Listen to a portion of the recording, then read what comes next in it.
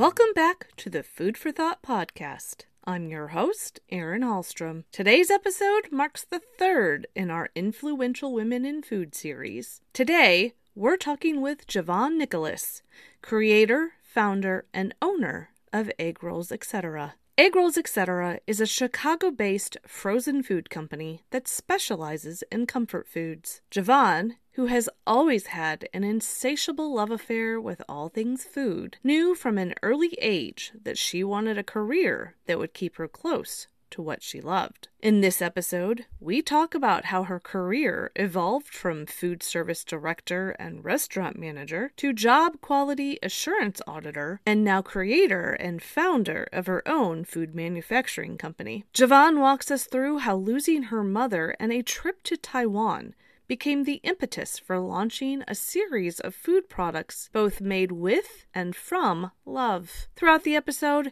you'll definitely understand why Javon was named one of this year's influential women in food. From the advocacy work she does helping entrepreneurs learn how to build their businesses, to the community work she does helping children understand how to be better, more culturally sensitive humans, Javon truly is an influential woman in the food industry. We talk about her children-focused What's Inside That Counts program, as well as the advocacy work she does helping numerous women's business groups throughout the Chicago area. We end the episode talking about the advice Javon has both received and would give women just entering the food and beverage workforce. Enjoy the episode.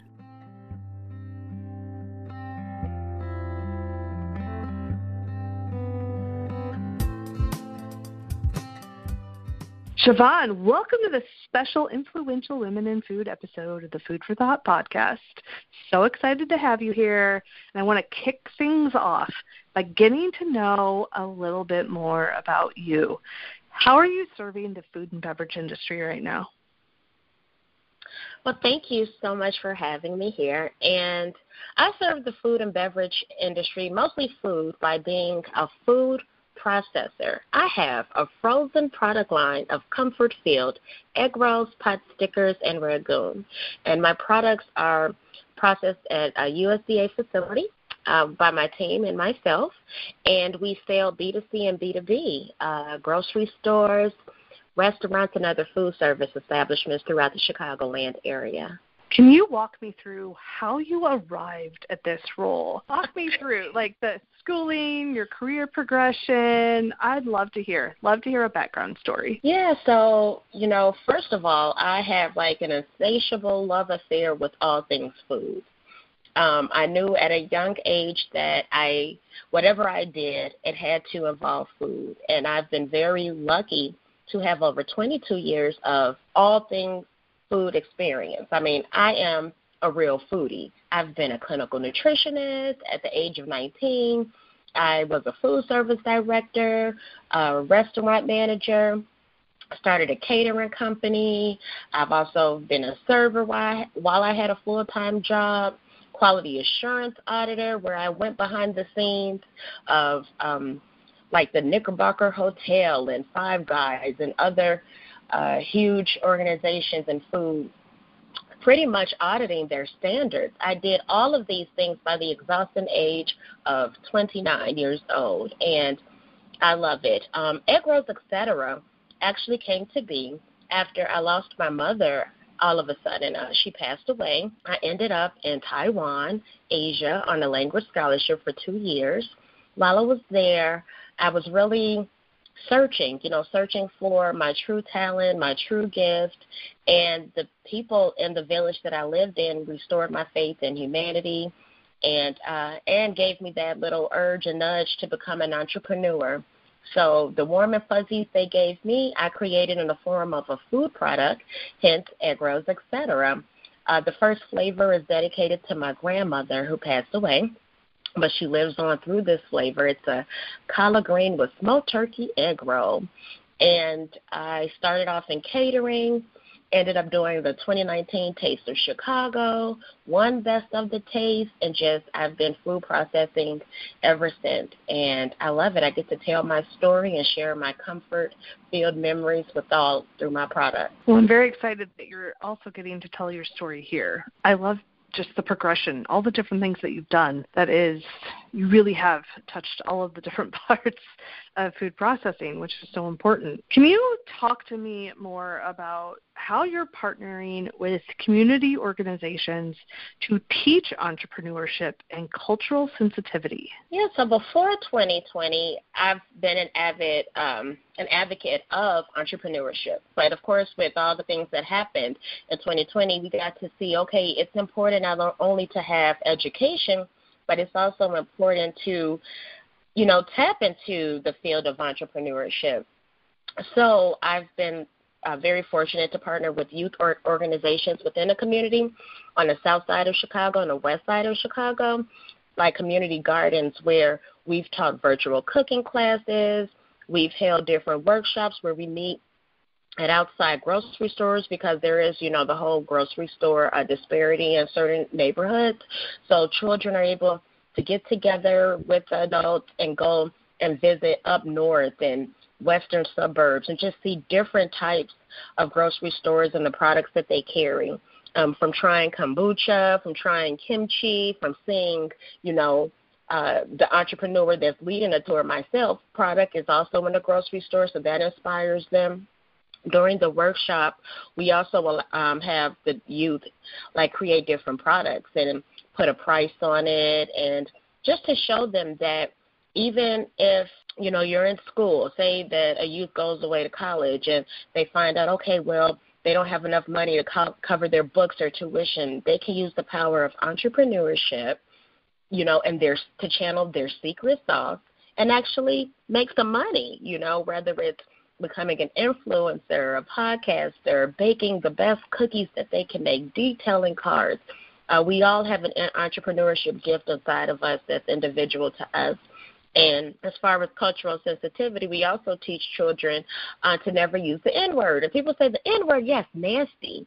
We do not say nasty because there's so many different types of foods out there. There's so many different types of people and groups to meet. And it's important to be open-minded, to connect with others, and you just never know where that road might lead you, literally outside of your neighborhood. So definitely entrepreneurship and cultural sensitivity. I completely agree with you, and I love that you're doing that. I love helping young, well, no matter what age, but especially helping young entrepreneurs.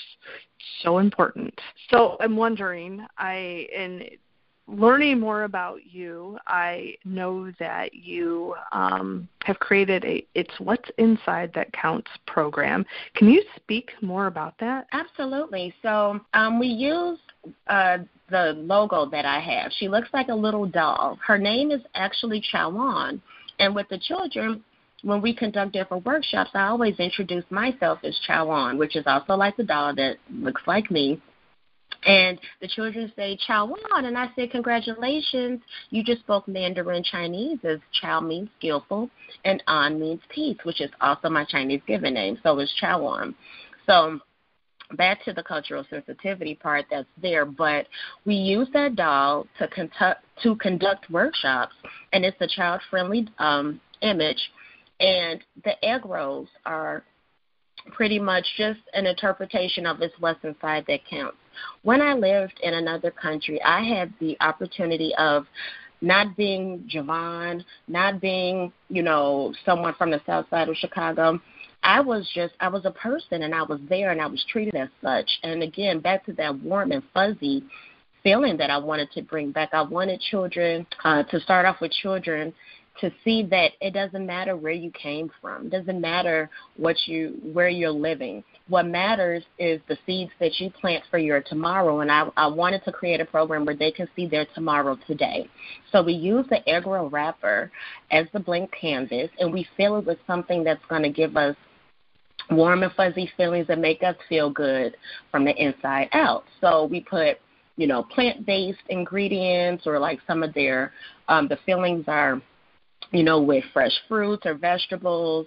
And then, because we want to feel good in the inside. So that's what we should put inside of us, beautiful affirmations of love, encouragement, inspiration. And then you have to lock it in. So how do you lock it in? You give yourself self-love. And so with the egg roll wrapper, when we're folding it up in the process, we tell the children to demonstrate on themselves. We take the right hand and cross over our heart. We take the left hand and cross over our other hand. And then we squeeze and squeeze and squeeze like we do the egg roll wrapper, and then we roll it up. And, again, that's what's inside that counts. So literally, I'm building a brand that loves to unite cultures and differences all inside of a warm wonton. So just like an egg roll is what's inside that counts. I love that. Talk about a product that lends itself. It's delicious, and it brings cultures together, but also just how you've used that to help with other programs.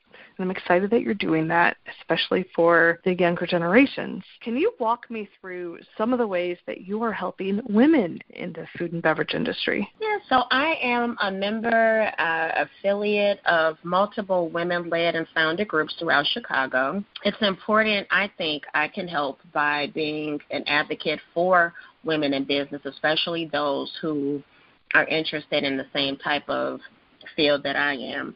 My consumer packaged good industry that I'm in is predominantly male-oriented, like just food or big box companies.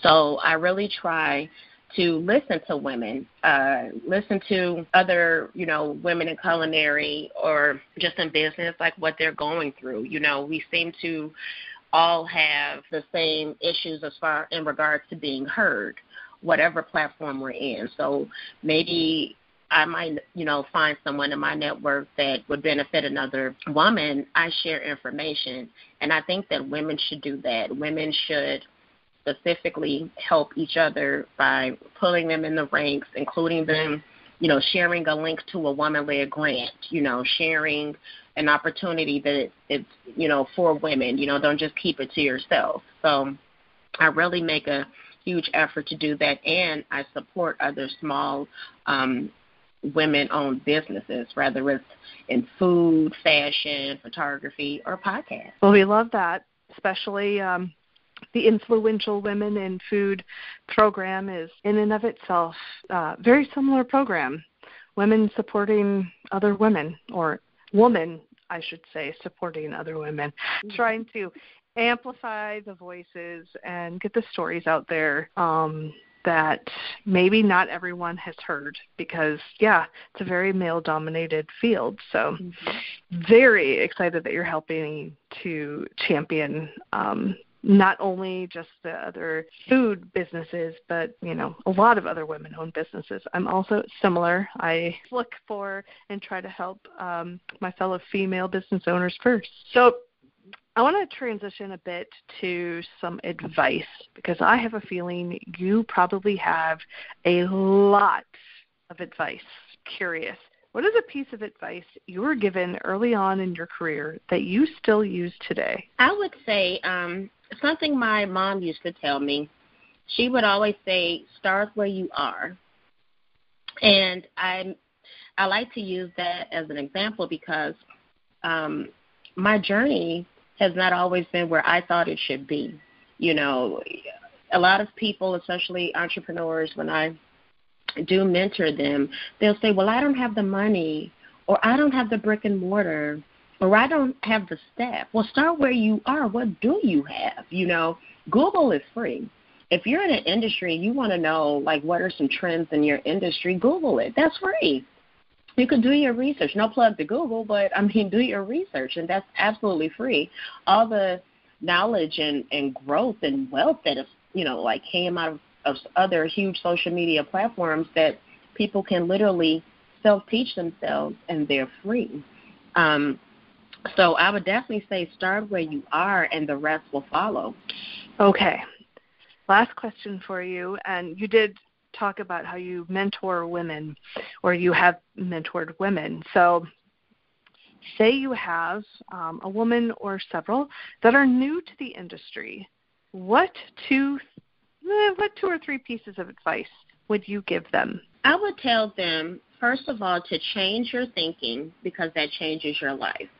In regards to women, sometimes I know, like, with all the challenges that we have, whether it's, and then raising children, being a helpmate, working, going to school is so much, and it can become really, really challenging to pursue our passions. So it's important to change your thinking, turn it to positive thinking, create lists that, you can jot things down and check them off and then come back to it. So organize your thinking, organize your thoughts, okay? And then secondly, forgive and let go.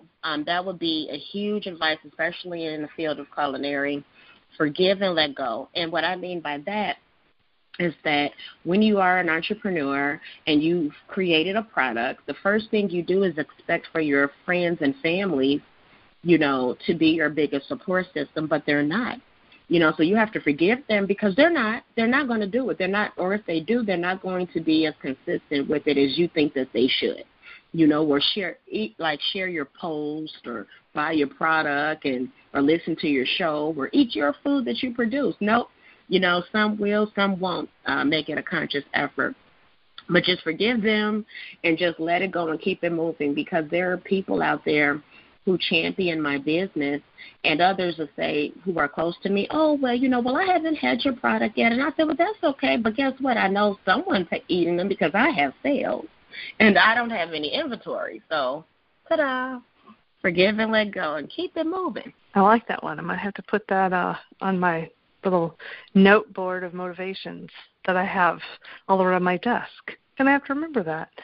Well, Javon, it has been an absolute treat to have you on this special Influential Women in Food episode of the Food for Thought podcast today. Thank you so much for joining me. Thank you for having me. This has been wonderful.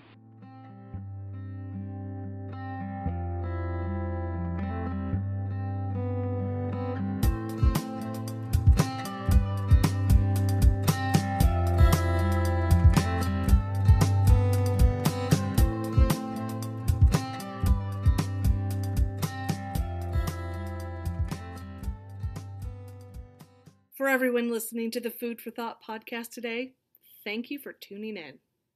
You can find us on Apple Podcasts, Spotify, Stitcher, and just about everywhere you can listen to a podcast. Be sure to tune in next time as we talk more about the stories behind the headlines of the food and beverage industry. Take care. Have a great day.